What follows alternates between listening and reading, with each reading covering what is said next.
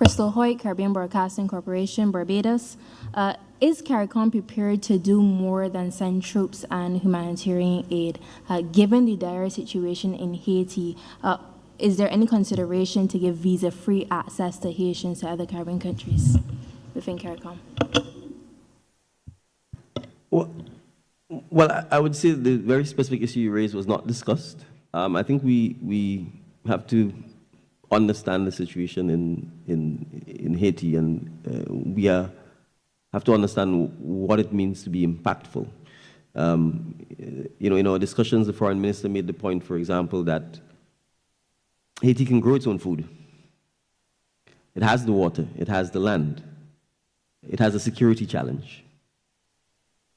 So giving Haitians visa-free access to CARICOM countries isn't going to solve the security challenge. Right? So what we are seeking to do is to ensure that we continue to support the Transitional Council, that we continue to raise the advocacy for the fact that the multinational security force, which has to assist with stabilizing the security situation in Haiti, requires significant resourcing. If those things happen, it makes it easier for the security situation to be stabilized. It makes it easier for the displaced persons to go back to their respective homes, villages. It makes it easier for the existing humanitarian aid, which is coming to Haiti, but oftentimes may have difficulty being distributed because of the security situation, to reach the persons who need it. And then it makes it easier for Haitians to actually begin to grow their own food. So we have to appreciate our own capacity, capabilities, and try to ensure that the strategies that we support are strategies that will ultimately be impactful and more long-lasting to stabilizing the situation in Haiti. Thank you, Mr. Chairman. Our next question from the room, sir. Good afternoon, Berthany McDermott, Our News, Bahamas. Mr. Chairman, you spoke about climate change. So my first question is, what will be the position from CARICOM as we head into COP29, or what will be the messaging, considering this won't be the first time that we would have gone to an international stage to make a plea, but as we've heard, not much has been done. There hasn't been much tangible response. So what will be the messaging and what will be done to ensure that we get some kind of a response? You also mentioned, as it relates to Beryl, the extent of damage. Are you able to give an estimated price tag on how much CARICOM estimates it will cost for the recovery or rebuilding effort? And my last question is if the delegation from Haiti, if someone would be able to just give a first-hand account of the current situation on the ground right now in Haiti. We heard from some of the other leaders, but if you could just give a first-hand account as to where things are and how things look right now on the ground in Haiti. Thank you. All right, I'll ask Haiti to take your question, and then I'll answer your first two questions.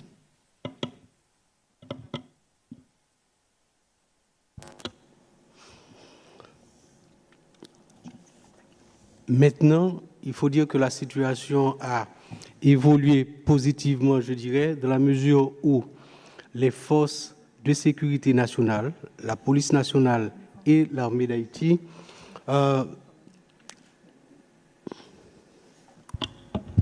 There's been some positive evolution in the situation now that the national police, alongside the Haitian military and the international force, have been deploying joint operations in the metropolitan area.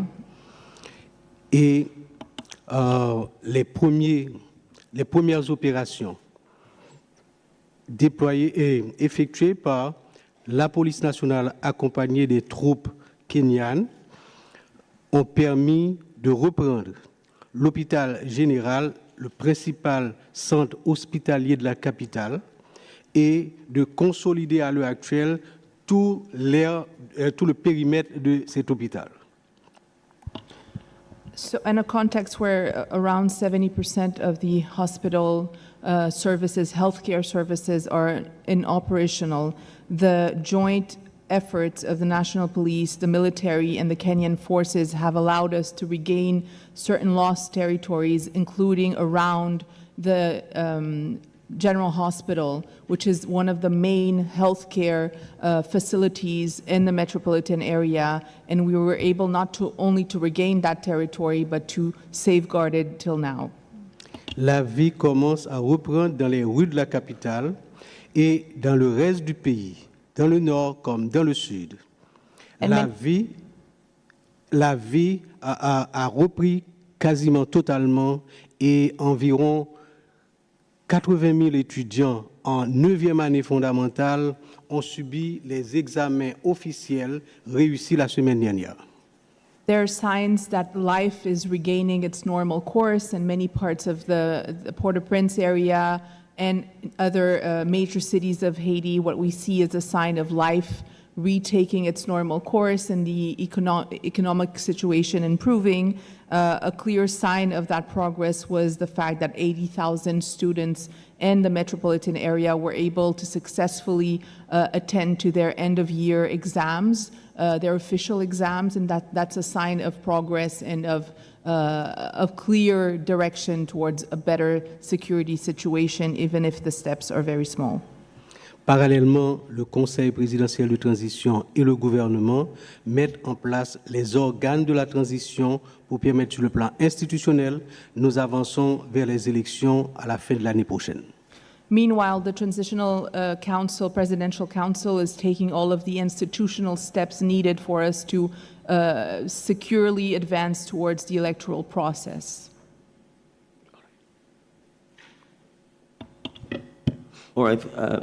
Thank you. And in relation to the damage assessment is still ongoing. Today is the 30th of July, so it's only 29 days.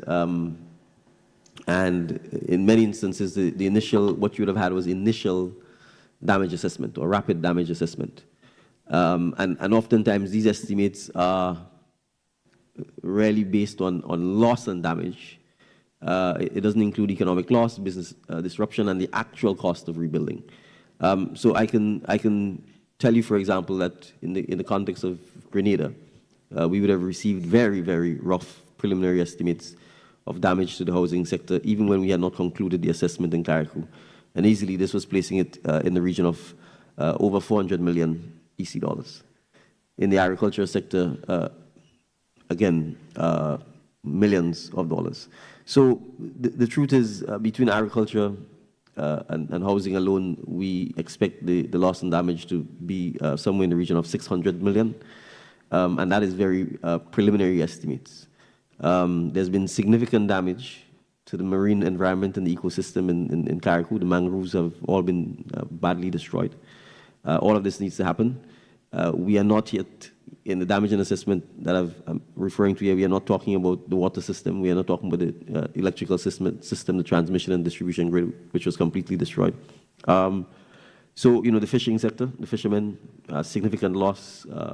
In the aqua and mariculture, significant loss. So I don't want to simply throw figures out for throwing figures out sake, but our anticipation is that based on preliminary estimates, we expect as much as 1/3 of Grenada's GDP to be the potential loss and damage. And to put that in context, we're talking about $1 billion. Right, on the issue of COP, you know, one of the things we discussed was the issue of how do we get the funding to treat with the rebuilding effort, to treat with the restoration and the relief effort. So we anticipate that our approach to COP29 would be different. Our approach would really be about the specific funding of the loss and damage and the rebuilding efforts that our member states have suffered from. Because it's not just the loss and the damage and the rebuilding, but it's the adaptation and the mitigation. And this is critical because this may be a cataclysmic event, but on an ongoing basis, small island developing states are on the front line of this issue. Prime Minister Gonzalez talked about the fact that in the case of St. Vincent, he's had to deal with 11 natural disasters, including volcanic eruptions. So that is the approach we intend to take when we go into COP29. We have a Prime Ministerial Subcommittee led by Prime Minister Motley and prime ministers from the islands that have been impacted, as well as President Ali, that has already met and begun crafting our responses to how we treat with our approach to seeking the necessary financing to deal with the restoration and rebuilding of our islands as a result of Hurricane Beryl, and the discussions between the Canadian Minister of International Development and CARICOM, which Dr. Ali spoke about, is part and parcel of that process. It's a multifaceted approach because we're talking significant financing, and we need to get support from every and anyone, frankly, to help us with this challenge.